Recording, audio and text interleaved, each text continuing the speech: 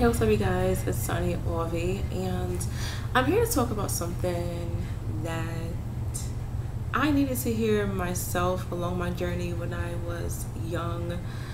But a lot of times we see celebrities or our friends or just random people, and we say, "Oh, I wish I had what they had. Why do they have the easy life? Why am I always struggling?" Yada yada. I can go on and on for ages.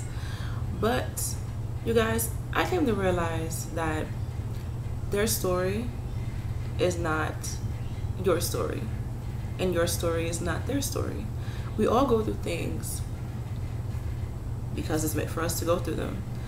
Do not get discouraged when you see somebody having your dream job or your dream car or your dream partner, because just because the outside looks good doesn't mean the inside looks good. Hopefully that makes sense. I remember I used to spend a lot of time looking at myself in the mirror and say, why do I look this way? Why can't I look like her? Yada yada yada, whatever the case may be. But I later found out that that same girl who I wanted to look like was just as depressed as me.